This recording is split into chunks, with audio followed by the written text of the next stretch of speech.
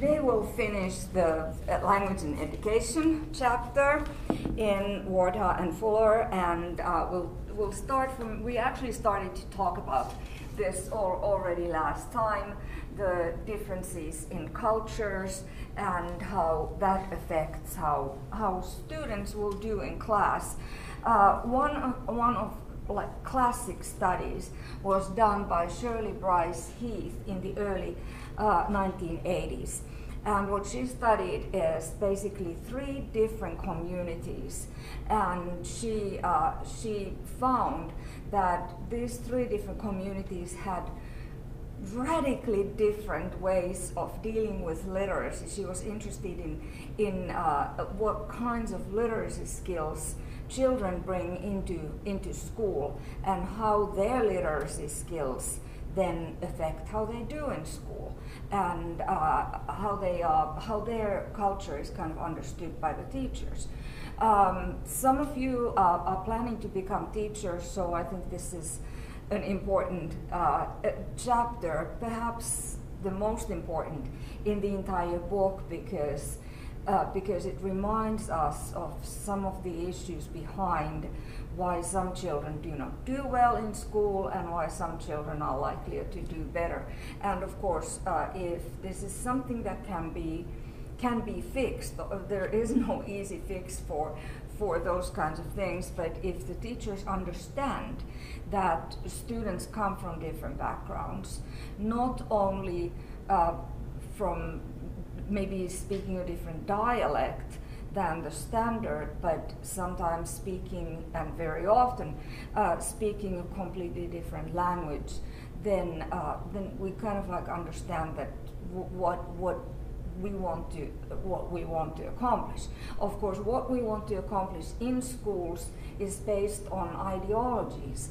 Do we want everybody to adopt standard American English, or do we want to provide standard American English as a second dialect, a second language, second dialect for students who come from different language backgrounds, different dialect backgrounds?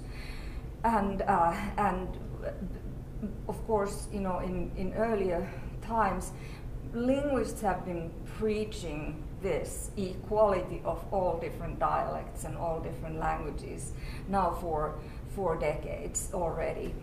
And I think this is making a difference, but still, if you want to be a teacher, you kind of want to keep this in mind when you have those students who speak a variety of English or no English when they come to your classroom. So what is it that you want to accomplish? One thing that linguists have been preaching is that we don't want to wipe away the student's home language or home dialect, because language is such an integral part of who we are, that if we wipe out or not appreciate, send a subtle message that we don't appreciate the way a student speaks, then that means that we don't appreciate that student's family and the language that is spoken in the student's home, in his community, family typically, and it's a horrible message to send.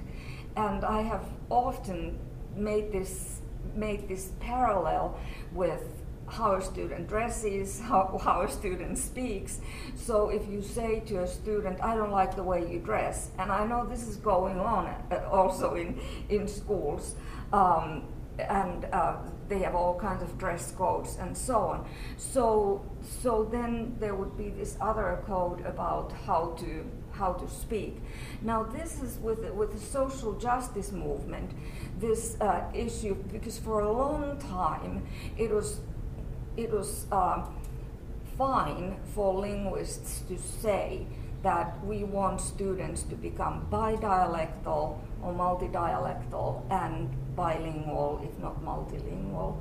And nowadays people say we can't just, you know, promote standard English in any way.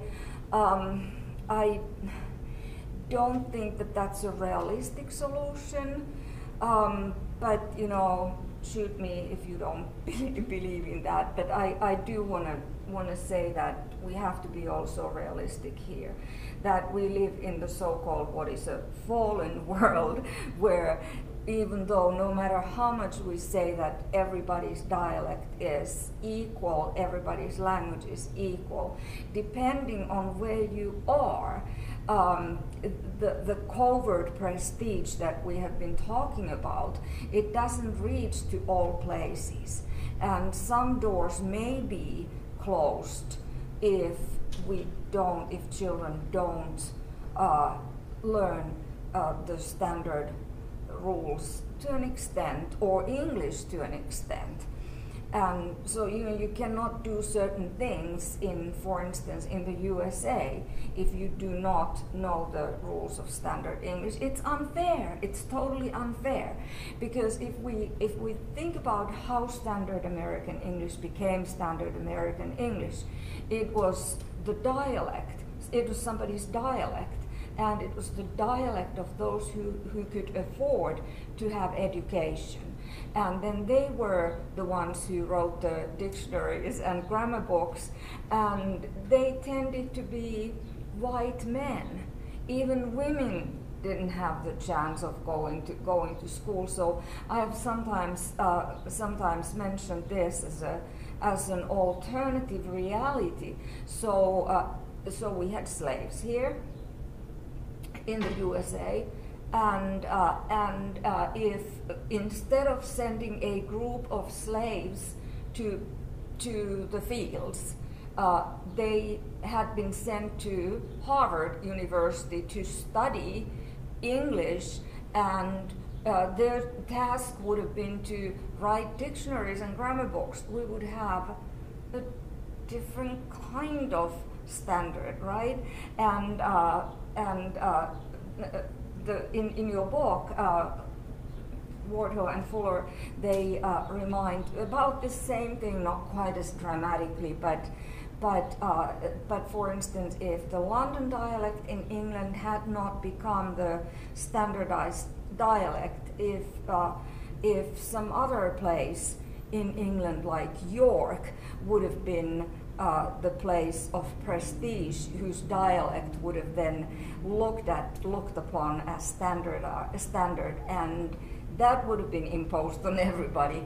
Now everybody in the world, because our American English is based on the London standard that developed gradually because London was such an important place, we would have a totally different standard.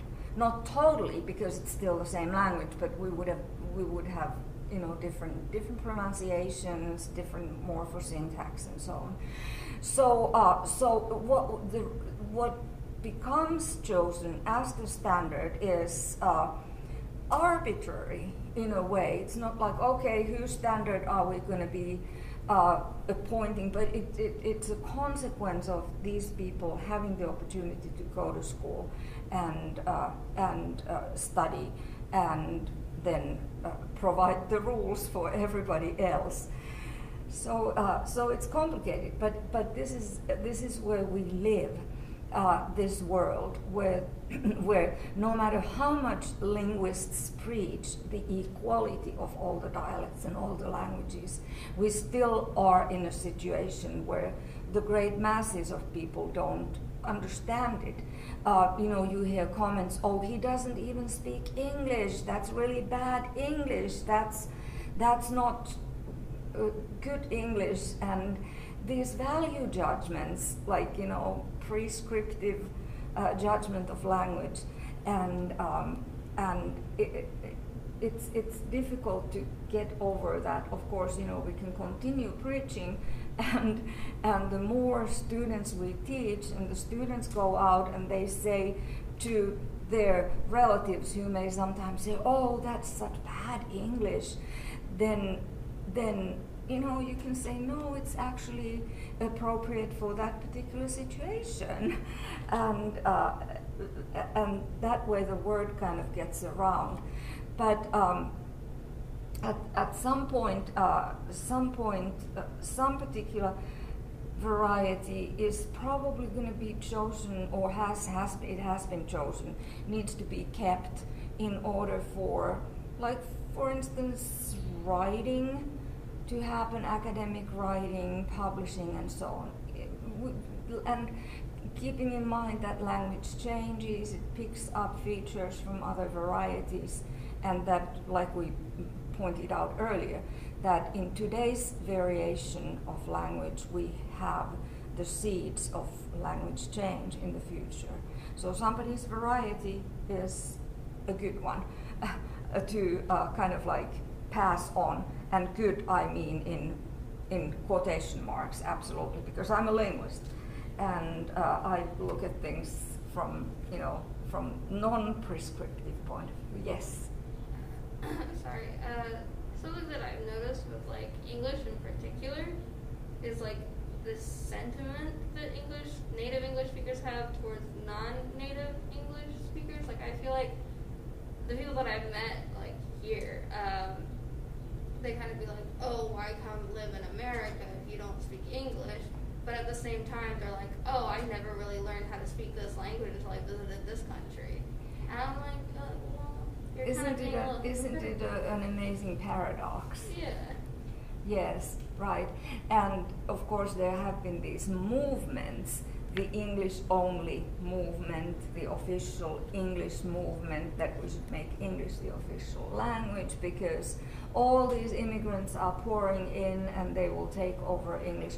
Well, I have news for those people. English is not an endangered language in America. In the world, because it's a world language. Everybody, there is no single immigrant who comes to this country who does not want to learn English. It's just very hard when you are, if you are older, if you are an adult already, because language acquisition is harder for adults, that's a fact. If you are in a situation where every waking hour you are working in order to bring food for your family, you don't have time for ESL courses in the evening, time or energy. So it's very, in a way, unfair to say, oh, these people don't want to learn English. Everybody wants to learn English. Yeah. So it's also kind of hard when like you're trying to learn like a foreign language in a country and all of the people that live in that country are like, nah, I don't want to help you, you're like an alien or whatever. And there's just it goes along with the racism thing. Like they just don't want to like they don't really like correct if someone messes up in English. They're like, oh, you don't speak English, like kind of get away from me, instead of being like, oh, you said that wrong, this is how you say it, and like teaching them. Yeah. Yes. Yeah, that's a good point. Sorry, I just went on a rant. It really pisses me off. Of course, yes, me too. So, we will probably come back to these topics later on, but first I want to kind of like lift up Shirley Bryce Heath's early 1980s article, where she looked at Maintown, Roadville, and Tracton. These are all like in America, in a southern, they are imaginary towns based on real towns, so the names are pseudonyms. And Maintown is the people whose language Shirley Bryce Heath looked at were a group of people from these different backgrounds. So Maintown is a white middle class neighborhood, and she recruited a lot of teachers for her. That was a network for her study, and got permission to record and observe interactions in these people's homes. So white middle class, a lot of teacher mothers. Roadville, another white neighborhood, but it was an industrial neighborhood where it was more, so if Maintown was middle class, Roadville was working class. And then Tracton is a black farming community. So we have another demographic here. So 3 different demographics. And we can probably already guess, even without looking at or talking about Heath's findings, that children from which community did best in school? Maintown, right? Yeah. Mm-hmm. Yes. And because the children's language and literacy skills, already when they went to school, they matched with the literacy skills that were expected from students. So all of these, the Maintown children, they were brought basically, and I may exaggerate, but they were brought home from the hospital after they were born. They were brought into a nursery which had a nice theme of Winnie the Pooh or something, some other literary character. So they already had this, you know, in the images and everything around them. And these children are read bedtime stories. And not only read bedtime stories, but there is this discussion after the bedtime story. By the way, one of Heath's articles was what no bedtime story means. So, the children heard literary pieces, you know, age appropriate, and then they had these discussions, not only questions like, what is this, but also, I mean, of course, that's where you start with a very young child, labeling, what is that? That's a dog, what is this? This is a pig, and those kinds of labels. But then discussions about the pictures, for instance, about the stories, like, why do you think that the piglet is crying? So why questions come relatively early in Maintown, this metaphorical place of Maintown. And so not only what and who questions, but why and how questions, which are cognitively more demanding. And the children learn to think about these things. So why does this kitty look sad?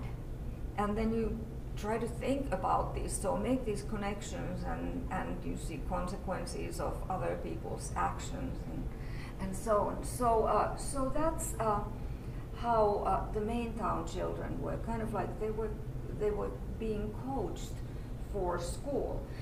Their parents also spoke a variety of English that was closer to standard English, middle class dialects, and therefore they were kind of, when they went to school, their literacy experiences and their language, they matched more with the teachers, and teachers by definition are middle class.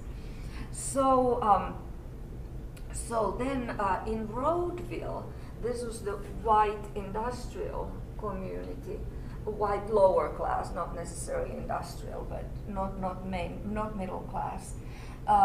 In Roadville, in these white households, children were also read bedtime stories, but they had more of those kind of like books were more like toys, and like, you know, those edible books that, you know, you can chew on them and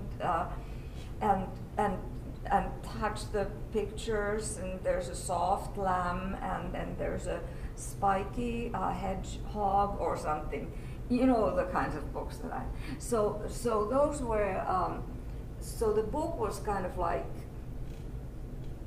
a toy at the same time, And but these children in Roadville, they were introduced to literacy, and they were read these bedtime stories, and their parents also asked questions after the stories or interacted with the children.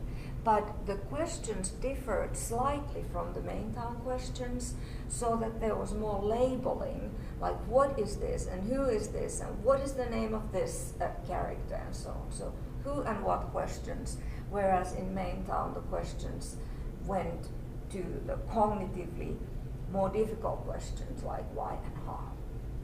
Interesting finding. So when the Roadville children go to school, they are already, because in the first grades, in the initial stages of schooling, what you do in classrooms, you very often do the labeling kind of thing. What is this? What's the name of this?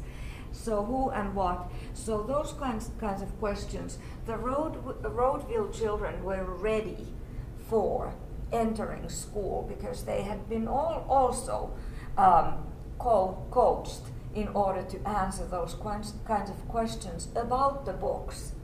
Now, later on, when you enter upper grades, then the how and why questions become important. And I'm just using this as like, the more advanced literary skills. And that's where the Roadville children were not ready, because they had not been practicing then. But at least they had not been like snubbed in the very beginning of the school, their school career, that they don't know how to discuss literacy, because they had books in their homes. The Tracton children came from a very different kind of background. What Heath found, and these are all kind of like stereotyped generalizations, but sometimes we need a stereotyped generalization to make a point, and I think her point was really good, that children come from these different backgrounds. In Tracton, the children the homes did not have books for the children to look at, and they were not read to the children as bedtime stories like in Maintown and Roadville. This was a relatively poor black farming community. And this doesn't mean that the children did not learn literacy skills. On the contrary, they learned a lot of oral literacy skills. They learned storytelling. What is a good story? What makes a good story? Now, if you go back and think about especially a white middle class home, the children are asked all these questions like, why don't you tell what happened today? Like I mentioned last time, tell what happened today at kindergarten, and tell Dad what you did, and tell Uncle where we went this afternoon, and what happened in the park, and they are like expected and encouraged to tell these little stories so that they learn to tell factual stories. We looked at Mindy's and Leona's stories and how different they were last time. Mindy, the little white girl, and Leona, the little black girl, and they told totally different stories. So, children these white kids are taught in their homes, and this is not in every white household, and you don't have to be white in order to be middle class, obviously, but Heath wanted to make a point. And in the 1980s, that was a really important point still to make. So these children, they learn different kinds of literacy skills, and in Tracton, the children, they are not read books, but they are told stories, and they hear these stories. Now, these children are encouraged to tell stories, And what adults tend to do, a little toddler toddles there and adults are speaking and the toddler starts speaking and everybody stops and turns around. Oh, what do you have to say? Oh, that's really neat. And so children are encouraged even to, of course we hear the adults are speaking now, you need to wait. We hear that too. But all in all, children are so thrilled if a child wants to talk that they pay attention to that child. What Heath found in Tracton is that the kid had to have a really good story in order for everybody to stop and listen to the child. So what the children learned at the age of 4 and 5 and so on, they learned to tell a good story. I'm going to tell a good story just like uncle, just like my aunt, just like my dad, just like my mom, just like my grandmother, and then I will get the attention. And so the reward was if they told a good story. And now, not Mindy's, but Leona's story that we looked at last time, Leona's story was that kind of a good story. It was a fantastic story because it had, like, you know, these connections to classical literature that, you know, you do something you're not supposed to do and you become like a non-human animal. Like grandmother started growling like a dog, and because she ate too many cupcakes, and she ate cupcakes that we didn't make. So this kind of family unity thing was violated, and there were consequences for grandmother becoming sick and like a dog, and that was a fantastic story. So Tracton children, they learn to tell these wonderful, vivid, colorful, pointed stories that are oral literature. And when they go to school, that's not what is expected from them, because their literacy skills are in a way more advanced than what is expected in the lower grades. And it doesn't match the expectations, because you're supposed to be doing very simple labeling. Like, what is this? What is going on? Who is this? What is the name of this little piglet? So they are not used to that. And if you remember the two Basil Bernstein stories about elaborated versus restricted codes, why would you, if you already know that the name of this little pig is Piglet, why would that even be, like, you know, brought up? Because it's kind of too obvious. So the Tracton children don't get the kind of training to start from the beginning of that Maytown and Rockville kids do. Their skills would be needed in upper grades when you have to do creative writing, when you write compositions. The skills that a Tracton child has would come really handy then. But the sad thing is that by that time, they haven't been noticed, and their skills have not been encouraged, because, like what happened to Leona, for instance, in that article from it. The stories came from Paul G's article, and what he says is that even the fact that Leona got to tell her fantastic story was because the real teacher was out of classroom, and the substitute didn't, or teaching aide didn't interrupt her, like, now Leona, do you really know how many, you know, cookies there were or how many cupcakes there were? Because facts are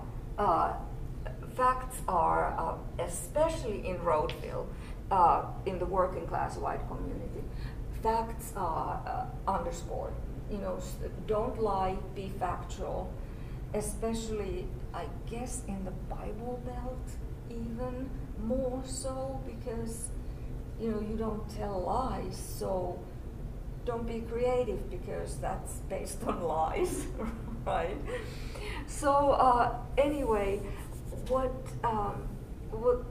her research showed that how can these children, the only group that can continue to do well throughout school from K through 12 are the main town children, because not only do they speak a language variety that is closer to the teachers and standard, but they also have been trained to the kinds of literary skills that are expected in school. Does that make any sense?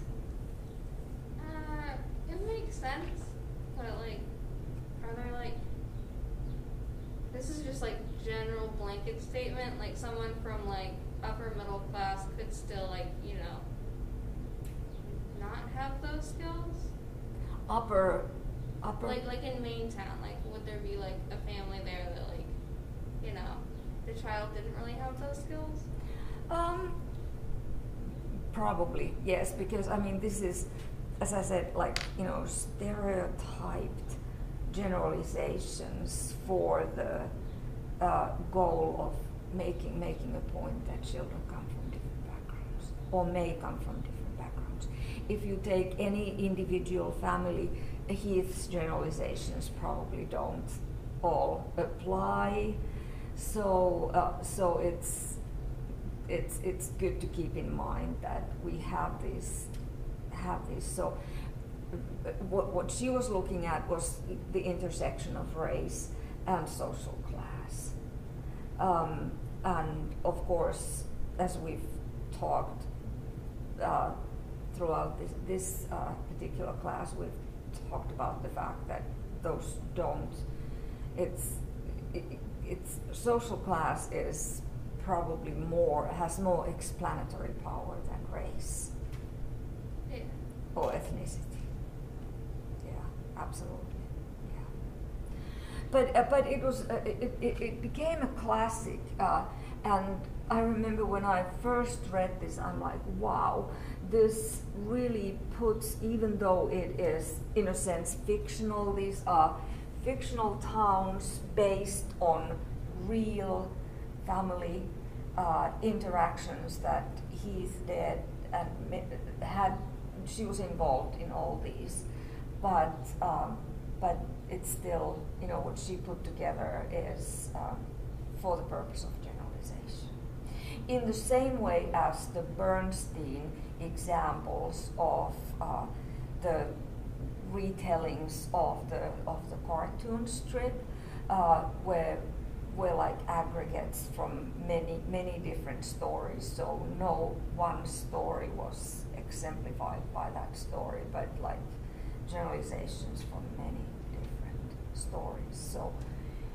So and of course, these kinds of studies lend themselves for criticism because they are not quantitative, they are more qualitative, but their goals are a little bit different.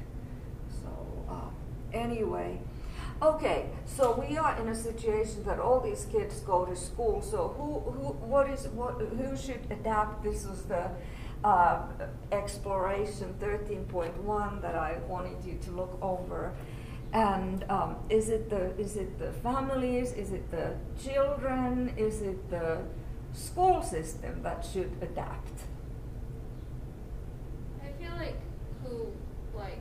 if nothing was changed on what it should be, I feel the Tracton kids would have to adapt, because I feel the Roadville and the Main Town wouldn't really have to, based on how things are currently. Yeah. But I think that the school system should adapt to the children, if that makes any sense. Yes, yes, it does, because the school system is there to embrace everybody. Yeah. At least in theory, it should. Yeah, in theory, not in practice. Exactly, right, yes. And Absolutely. So, and also these are people, teachers are people who have the skills to understand and adapt. It's more work. But you know, if we just teach for the main town kids, because that's the easiest thing, because they already know how to do this, so my job is easier. That's not the route to take. But then, of course, the other thing is that if you teach to the average student, then what's going to happen to the main town kids? Do they not reach their full potential, and are the Tracton kids still left out? So,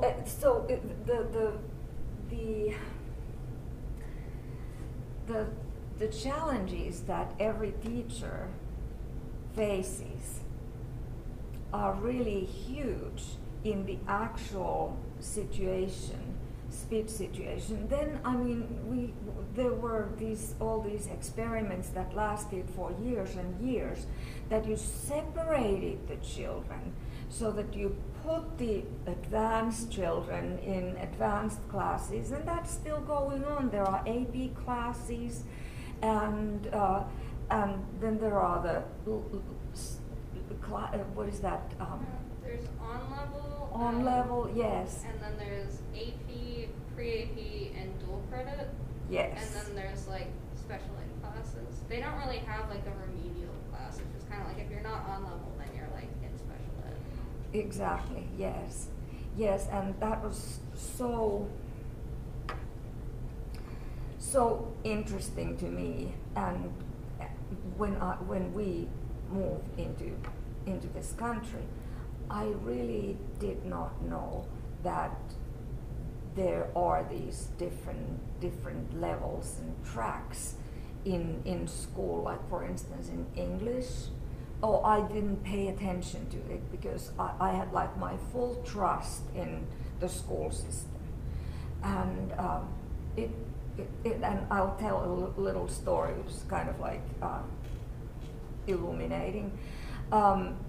So we are an immigrant family in California, and my son was put into a remedial English class based on the fact that he had a really weird name from the American point of view and was clearly an immigrant child.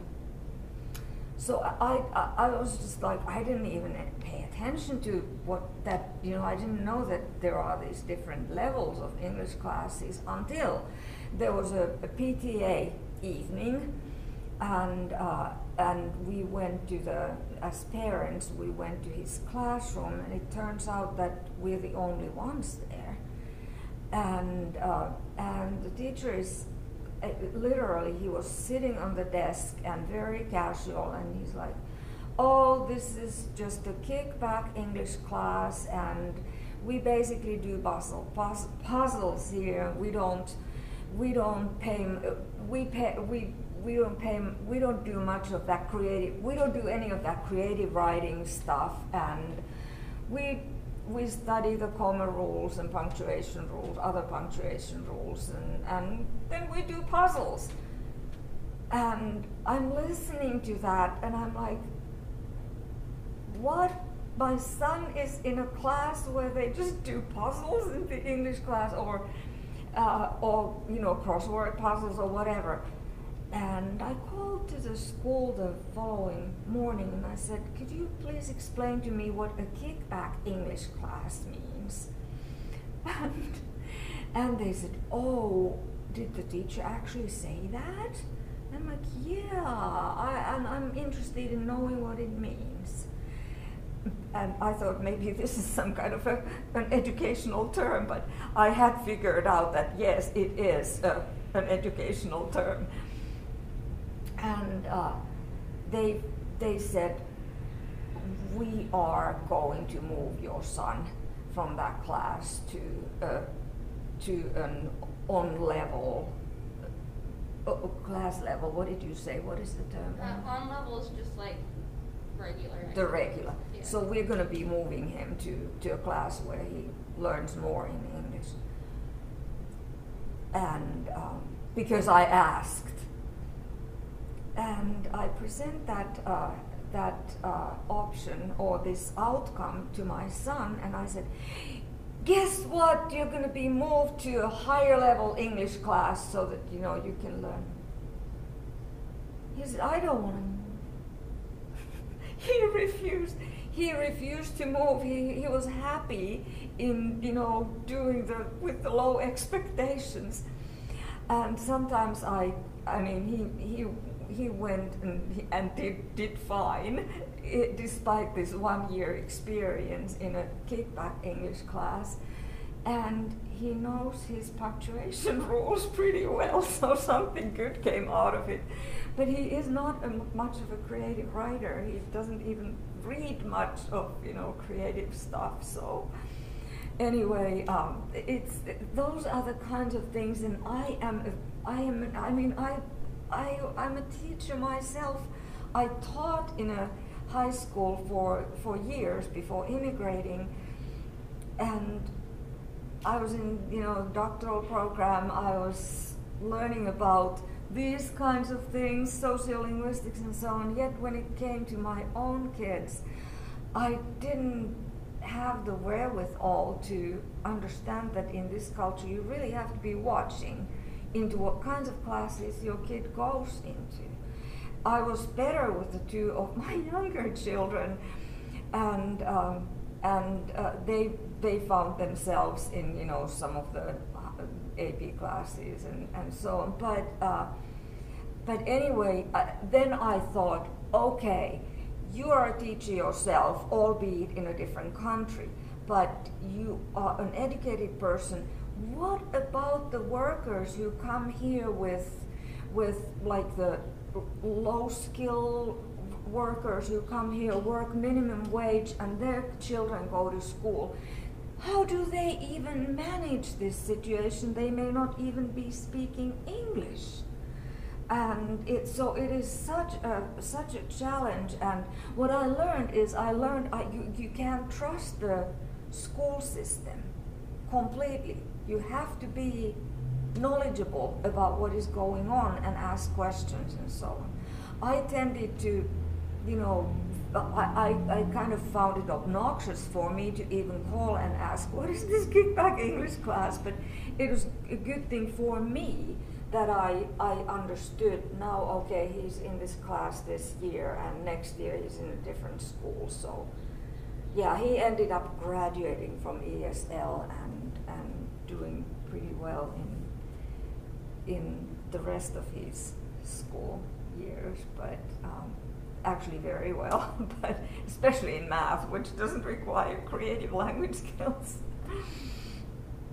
But so this who should adapt question it's a really tricky one, because if we have these tracks, that's an attempt to take into consideration children's different backgrounds, but not so that you don't teach the higher level skills also to those who are not at the level quite yet. Okay, so African American vernacular English and the Oakland School District debate, which happened in mid-1990s. Oakland, California is a school district where at that point about 80% of the students in that school district came from low-income African American families. And what the Oakland School District decided to do, they knew that, okay, these children, they speak a variety of English, a dialect of English that is quite different in some respects from standard English. And what are we going to do in order to cater to the needs of these children? What they came up with, and your book doesn't mention this, but I do want to add this. They said, oh, we want to teach Ebonics, and it was called Ebonics. That was the fashionable term to refer to African American vernacular English at that point, which kind of like takes the African, it believes, we talked about the different theories about how African American vernacular English came to be how it is today. And we had these, the Afrocentric view, the Eurocentric view, and the Creolist view, and the Ebonics term users tend to believe that this is the Afrocentric view. Ebonics is African American vernacular English is the way it is because it carries the traces of the African languages.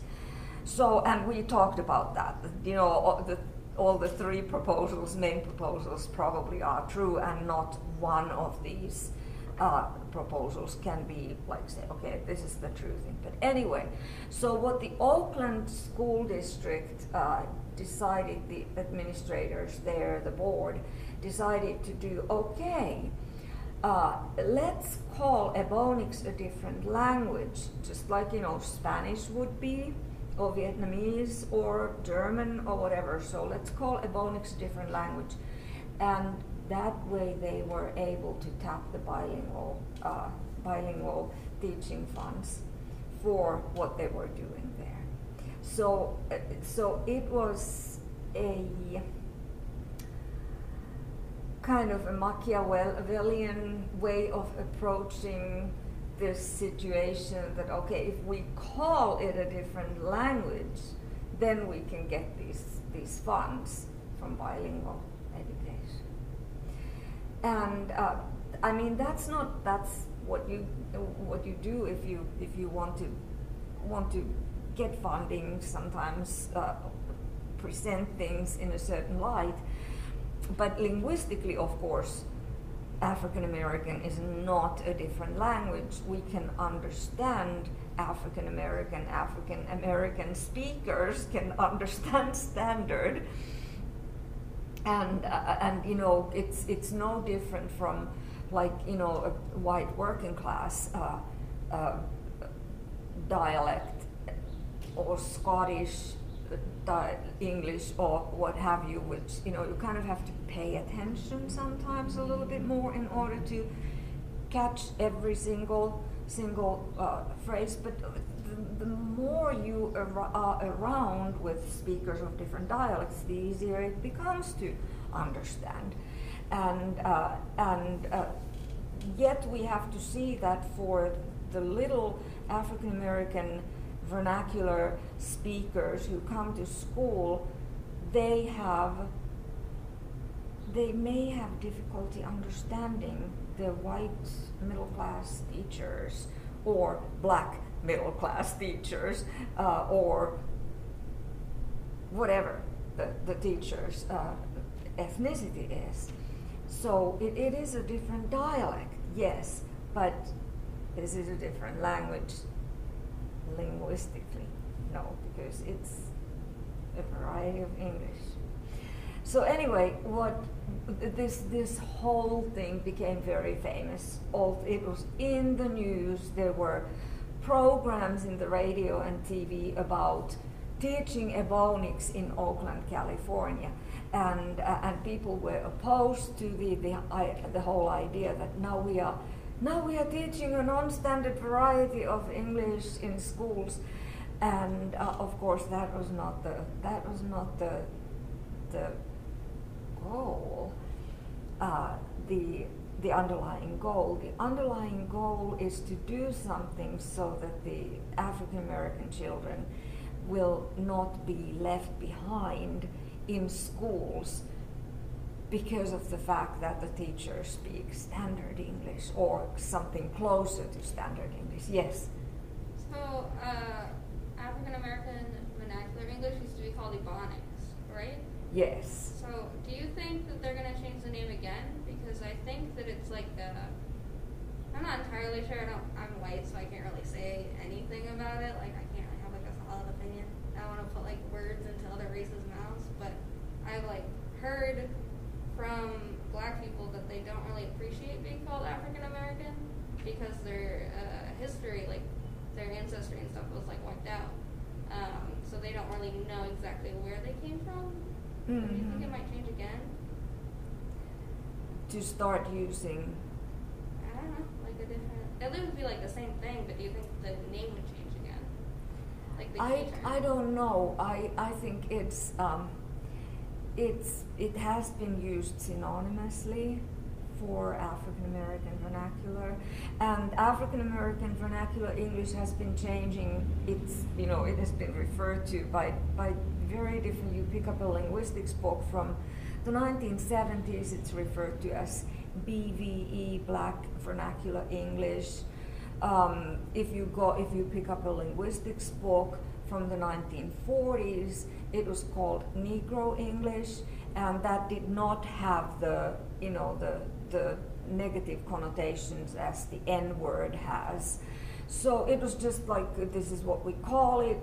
Then we called it Black English. Then we called it African American Vernacular English. And people are struggling to find. And then some people, okay, let's call it Ebonics.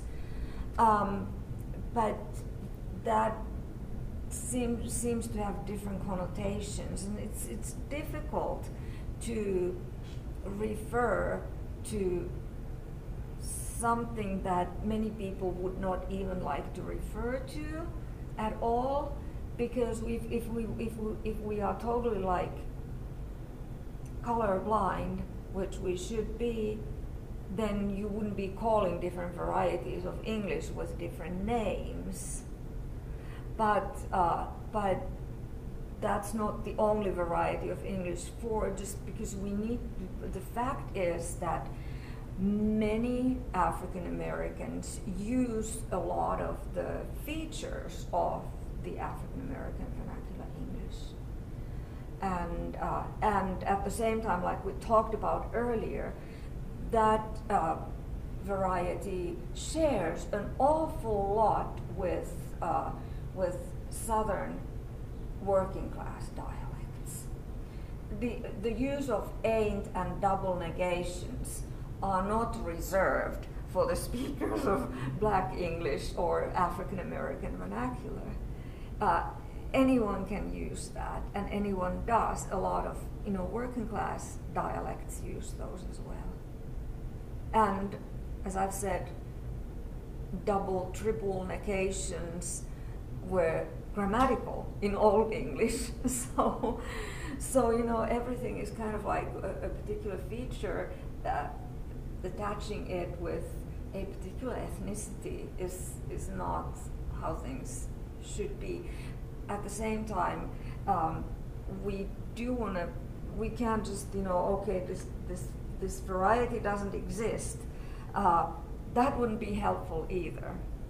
So what the Oakland school district decided to do, let's kind of like talk about it and not talk around it.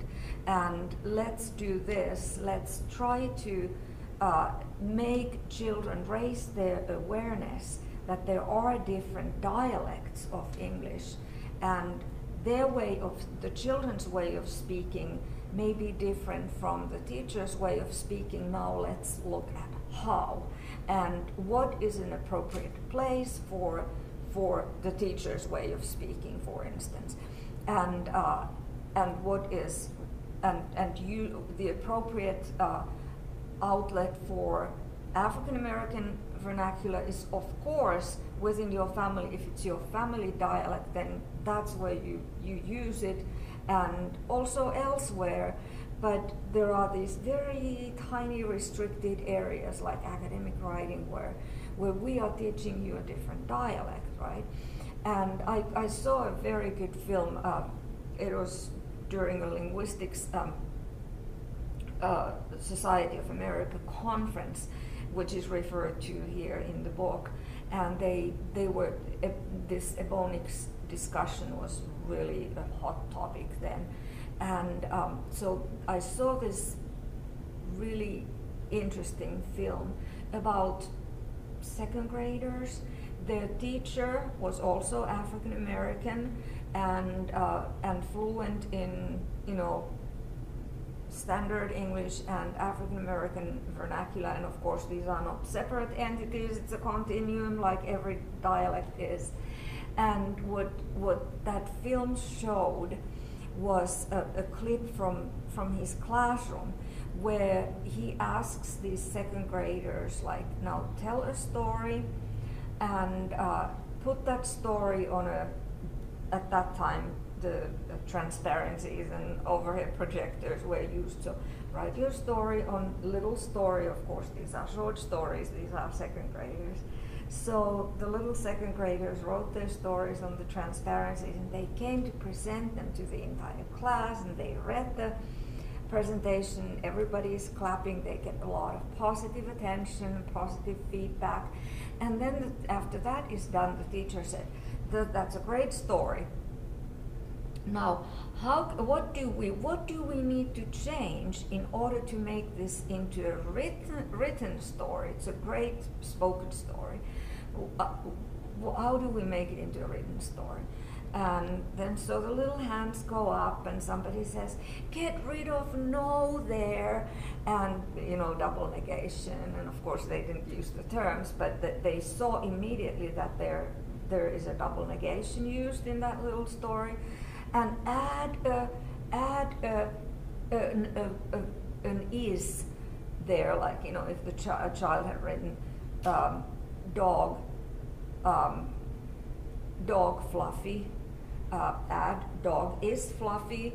And so these are African American little kids, and they see these differences, and then the little boy makes those revisions there on that story.